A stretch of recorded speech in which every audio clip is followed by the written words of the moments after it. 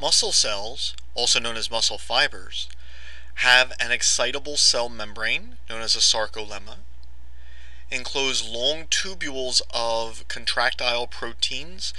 Each one of these long tubes inside the cell is known as a myofibril. Connecting the myofibrils to the sarcolemma are T-tubules. Around the myofibrils there is modified ER, which contains calcium, known as the sarcoplasmic reticulum, or SR.